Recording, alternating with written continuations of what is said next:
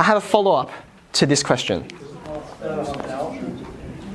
No, it's not. It's much simpler. But it's going to give us a new concept. Okay, so read this with me. It's a follow-up to this number that we got here. And I promise, actually, it's like 2 lines of working. That's it. Not nearly as involved as this. What single amount of money, if we invested it now, just deposit it into the bank account and then just let it sit, right?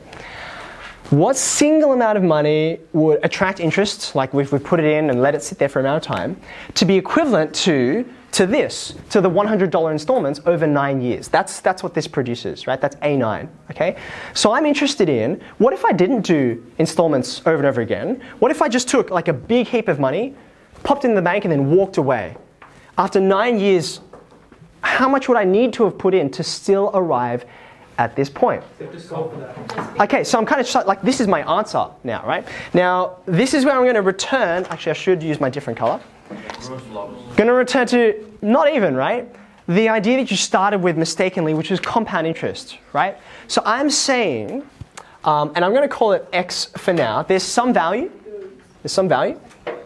And I can just apply compound interest to it, and I'm going to get to here, right?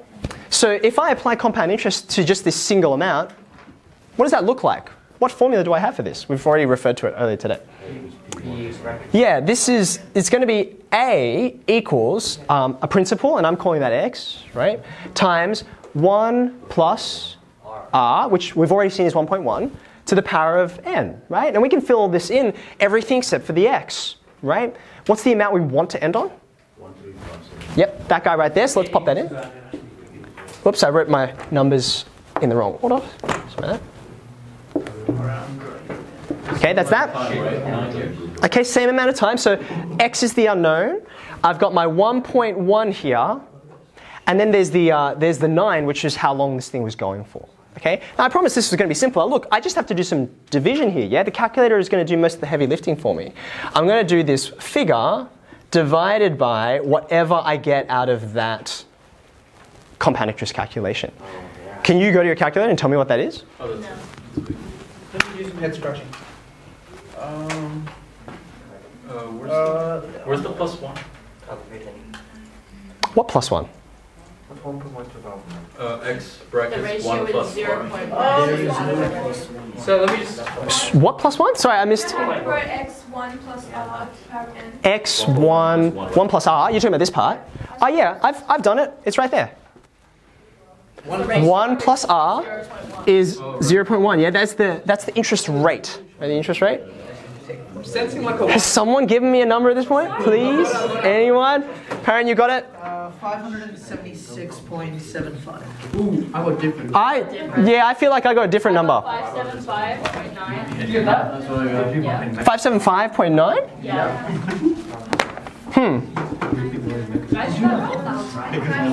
Put 903, yeah.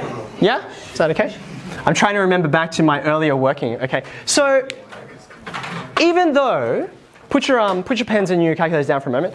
Even though that was a relatively simple thing to do, we've actually introduced a whole new idea. The whole new idea is captured in this question, but I want to provide some names under this, right? Think about this, pens out of hands, right?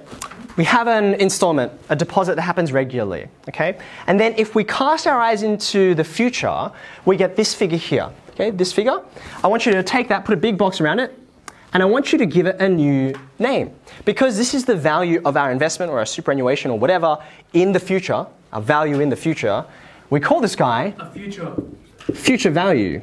Crazy, right? No way. I know. They're very creative sometimes, okay? Now, you might have heard this phrase before, right? Future value. Now, I want to compare that, or contrast it rather, to this guy. This is kind of like what this value has grown from, but today, right? It's the value right now. It's not in the future, it's in the present. So we call it present value. Wait, so, Okay, yep, question? where would we start at 575.9 to get to the 1357? Yes, that is the question. Okay, let me try and show you this, okay?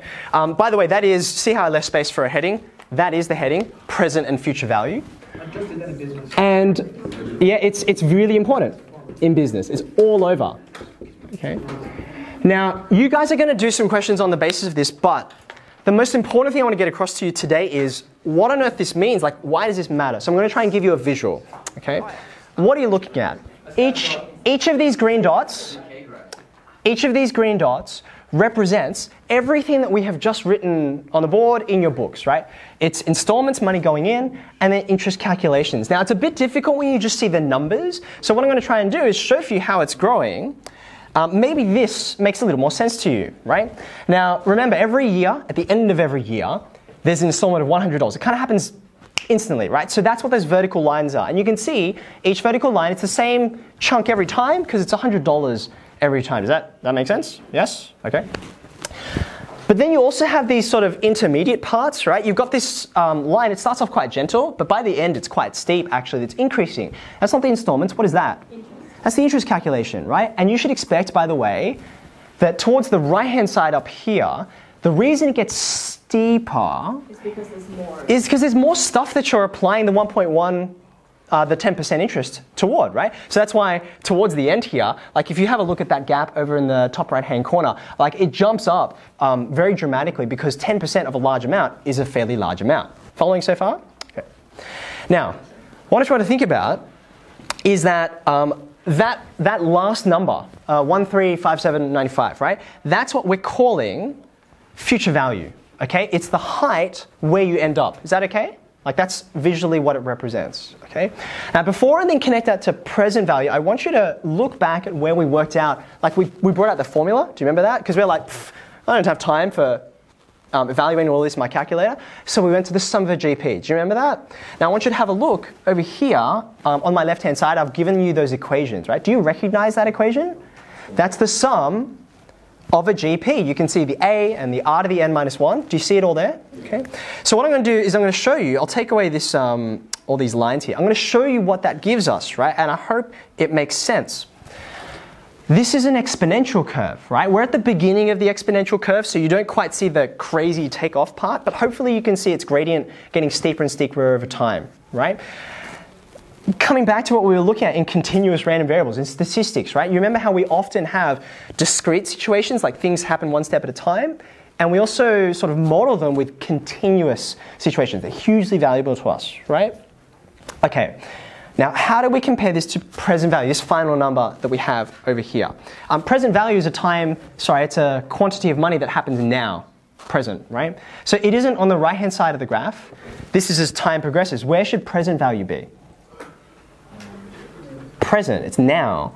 That's going to be all the way on the left-hand side, right? At the beginning, like these 9 years have not elapsed yet, right? So the number of present value is this figure. I don't know why I got something different there. I think something happened with my rounding, but we're in the right ballpark, right? $575, $576.